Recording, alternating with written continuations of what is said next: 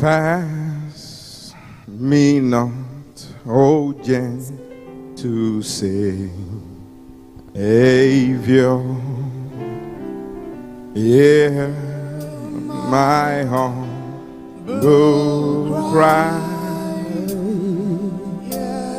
Oh Lord, while all others thou art calling Jesus to not pass me by. Blessed Savior,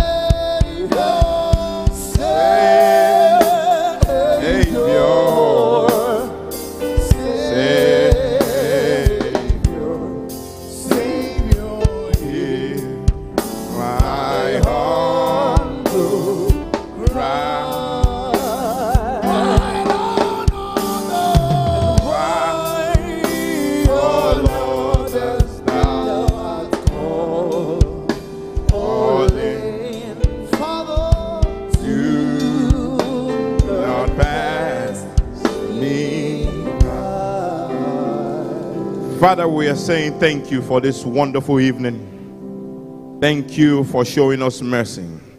Thank you for your love. Thank you for your peace. Thank you that you've helped us all the way from January until now. Thank you for the many victories. Thank you for the answers to prayers. Thank you for the prayers that you have refused to answer. And thank you for the one that the answers are going to be tonight. Be thou exalted, Almighty God. We are grateful, we are grateful, we are grateful.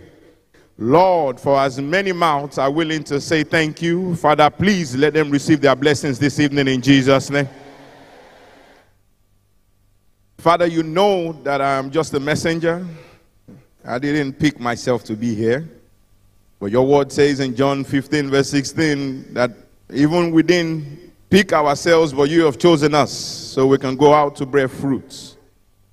But I ask this evening, just like my predecessor, the prophet Moses said, I don't want to go anywhere without your presence coming with me. And because I'm on your altar, Lord, for the ears that are hearing this evening that might be deaf, the power in your presence, let that ear be open in Jesus' name. The eyes that is watching, Father, let those eyes see in Jesus' name. The minds that may be troubled right now or having emotional issues, Father, let them receive clarity and peace in Jesus' name. Thank you, Almighty God. In Jesus' precious mighty name we've prayed. Come on, let your amen work for you. Shout it better like you are receiving something. Firstly, I would like to appreciate our father and our mother in the Lord for this privilege. Pastor Sid family is going to be 15 this year, August.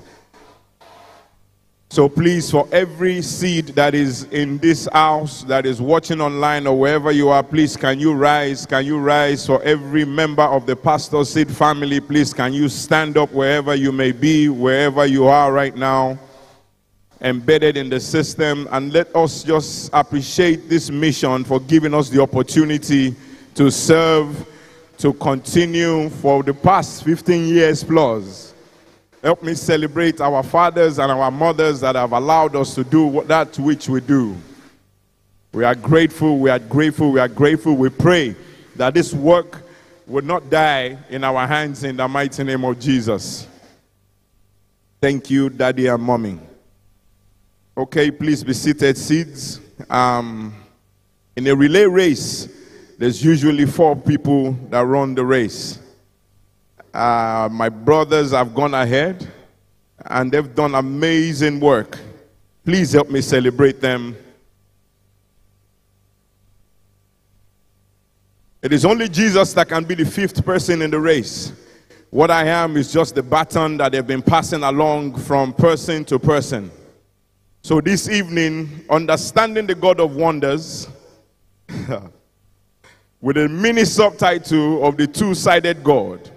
Understanding the God of wonders with a mini subtitle, the two-sided God. Leviticus chapter 11 verse 44. Leviticus chapter 11 verse 44. The Bible says, "For I am the Lord your God.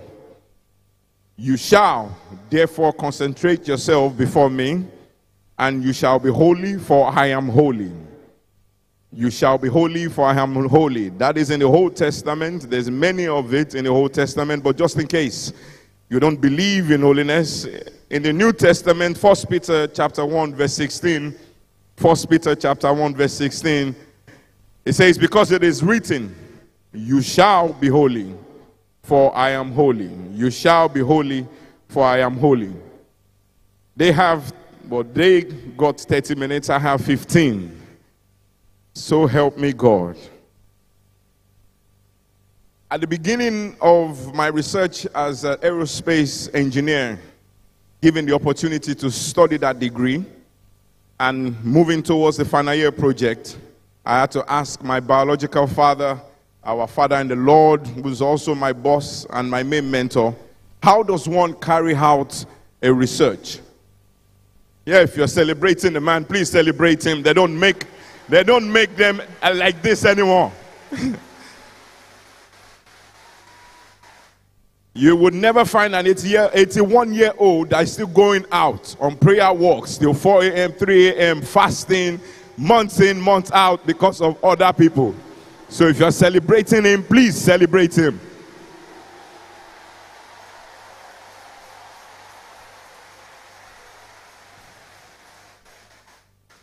So I asked, how do you do a research? And he said that his reply was, the best way is to look at what your project supervisor has done, then try and go deeper than what he has done. Try and have an understanding more than what he has done before. So when you're talking about understanding God, I've also in my research found out that our Father in the Lord said God is like a two-sided God. On one side is the God of love. It is love, like you find in 1 John chapter 4, verse 8. On one side it is love. 1 John chapter 4, verse 8. On another side is the consuming fire. It is the consuming fire. Deuteronomy chapter 4, verse 24. Deuteronomy chapter 4, verse 24. Grab your neighbor, shake them a little bit and say, which side are you on? Ask them like you want to be sure. Which side are you on? Point number 3, if you are on God's love side, then you've gotten it made. If you are on the love side of God, you've gotten it made. Romans chapter 8 verse 37 says, that we are more than conqueror through him who loves us, who loves you. And then of course, if God is for you, then no one can be against you, as Romans 8:31 makes clear. Romans 8:31 makes clear that if God is for you, no one can be against you. Now, I love my wife. I love my wife very much. She's an amazing woman. And on one, yes, please help me celebrate her. I'm a difficult person to be married to and to even live with. Even me, I'm worried about myself sometimes. On one of our journeys, we were walking along a promenade, and my wife was with our mother in the Lord. I was with our father in the Lord. There was a lot of space. There was also many people walking around. A gentleman came across and stepped on the back heel of my wife's foot, breaking our slippers. Because of the love that I have, I lost my cool for 2 seconds. My hand was raised up. I was about to slap his destiny back in line so that he would know where he's supposed to walk. But our Father in the Lord said, Leke, raising his voice, sharpishly and loudly, put down your hands, as is to say, put back your sword. This is not the Garden of Gethsemane.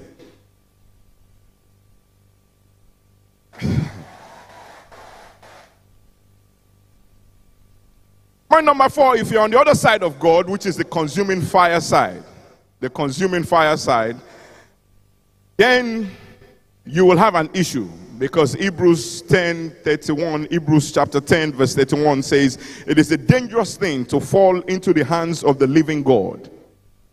But the consuming fire side of God is actually not meant to destroy if you are holy. if you are not holy, then you would be in trouble. His word says to us in Malachi chapter 3, verse 3 and 4. Malachi chapter 3, verse 3 and 4. It says that he is there to purify the sons of Levi as silver and gold, so that their offering, Pastor Sid family, I hope you guys are listening, so that their offering, their life, their service, their time, their giving will be acceptable unto God. The purpose of the consuming side of God, the consuming fire side of God, is for purification, for those who are holy.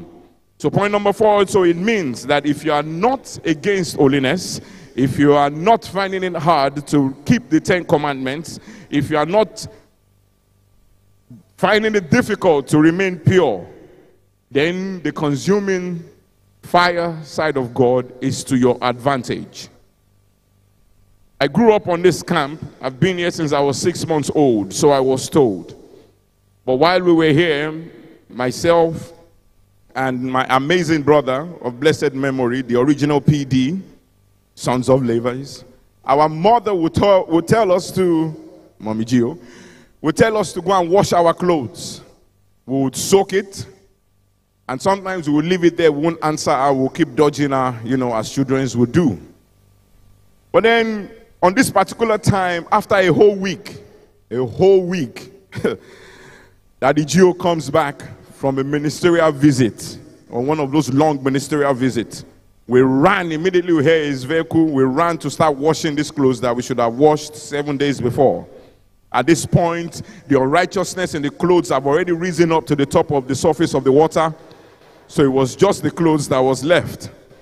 Now, my wonderful mother did not let the man of God rest. Neither did she let him eat. She was briefing him on the happenings of what has happened while he was away. And on that briefing, our names came up.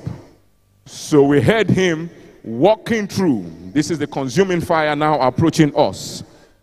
We heard him coming towards us with every energy, the anointing, and the annoyance. And when he came across to the back of the house where we were rushing to wash these clothes, he came out with a cutlass. Now, I have been beaten with a coat hanger. I have been disciplined with a belt. But which one is a cutlass? There is 2 of us. So the thinking is maybe this is some Abraham, Isaac kind of situation.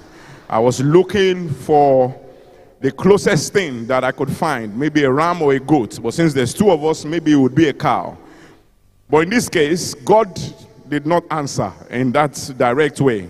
I looked at my brother and I said, well, it's been good spending this short few years with you. But then our Father and the Lord gave us the cutlass. Oldest first. And he said, go and cut your own cane. I will give you 3. He had wisdom, so he cut a very big stick. And he got his own 3. I was given the same cutlass and I cut something that wasn't as strong. Long and short of it, I was beaten 24 strokes that day because I didn't do it well. Tap somebody to your side and say, there's a word for you right now. Because you are on the side of God that loves you, receive grace to do that which God is telling you to do now, so that your suffering can end in Jesus' name.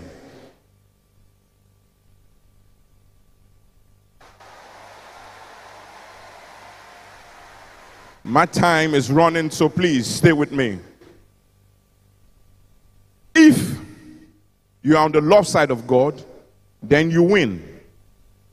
If you don't object to being holy and living a pure life, then you're on the consuming side of God, you also win. Because that fire does many things. It will help you burn the resistance that the enemy might put your way. We will get to that. This is how you get into a win-win situation with understanding the God of wonders. If you are on his love side and you are on his consuming fire side, then life for you is win-win. That would have been my conclusion. But as my mentor taught me and has told me to always keep looking for more and keep digging, I have seen that there is one more side. If my cameraman looks clearly at this coin that I have, there's one side there which is the love side of God, and there's another side which is the consuming side of God, the consuming fire side of God. But there's a side that is right there in the middle, that is sitting in between the two. That is the third side. That third side is called the mercy side. Mark chapter 10, verse 46 to 52. Mark chapter 10, verse 46 to 52. Forgive me if I borrow 5 minutes more. The Bible said Jesus and his disciples went into Jericho and came back out. That baffled me completely. It was one of our open heavens towards the end of last month. Jesus and his disciples went into Jericho and came back out. This is not the first time Jesus went into Jericho. So why did he go in this time? Apparently, the person that Jesus was looking for wasn't inside Jericho. Hence why he came back out. In fact, when he went in with his disciples. When he came out with the disciples and a multitude. So which means there were many people around. But there was a man called Bartimaeus. There was a blind man that was there. He was not loved by the people. In fact, the people were mean towards him. They were shutting him down while he was screaming. He was also not clean, because just sheer dust from the crowd and the multitude following Jesus would have dirtied him anyway. But he used something, his voice. He used that to invoke the mercy side. And he used it to create a shout. I want you to jump up on your feet. We are almost there and my time is up. Your cry this evening is going to come into two spaces. That cry is a cry of mercy. Is a cry of mercy. Because mercy made Bartimaeus the one that Jesus was looking for. It wasn't on the itinerary. It was his shout of mercy that allowed him to be the one that Jesus was looking for. You have gotten the love side. You have gotten the consuming fire side. This evening you need to get the other side, which is the mercy side.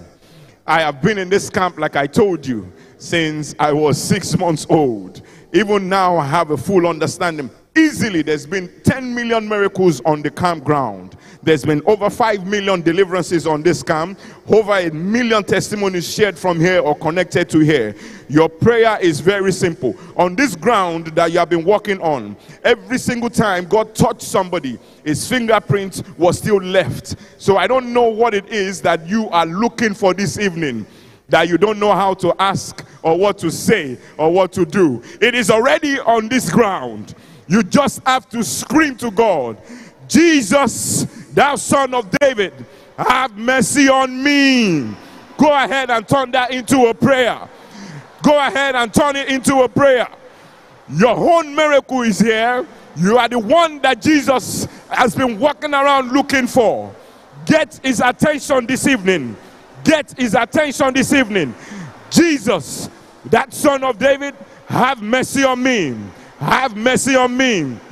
You have been moving up and down. It is me that you have been looking for. I am amongst the multitude here. There's millions more watching online. Millions other will even see it later on. But Jesus, have mercy on me. I invoke your mercy side. I invoke your love side. I invoke your consuming fire. Jesus, have mercy on me.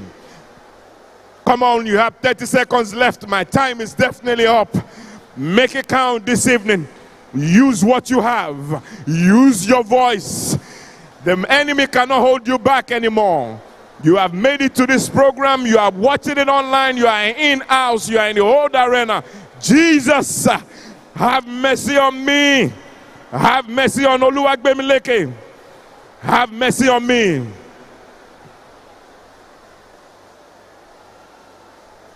Thank you, Father. And so shall it be, in the name of the Father, and of the Son, and of the Holy Spirit. My Father, my God, I commit your children into your hands. We have listened to your word, O God, and we are standing on this ground in which you have touched with your fingerprints all over the place. We are asking, Father, that from now on, let your love give anyone that is willing to shout it loud enough, amen, a sudden miracle in the mighty name of Jesus. Father, please, the grace to be on your consuming fire side, so that that fire can burn all ropes that the enemy has been using to hold us back, all ropes tying our feet, all ropes tying our destiny. Father, please set that consuming fire on for us now in Jesus' name. And Lord, because of your mercy, for that person that would say amen, let them be the one that you are going to see tonight in the mighty name of Jesus. Thank you, Almighty Father. In Jesus' precious mighty name we've prayed. Please, please, please, just before you sit down, just find 3 people and show them. Don't even tell them. Just show them. I am stepping into my second half of sudden wins. I am stepping into my second half of sudden wins. Sudden wins. Sudden wins. Sudden wins. Win-win. Sudden wins in the mighty name of Jesus.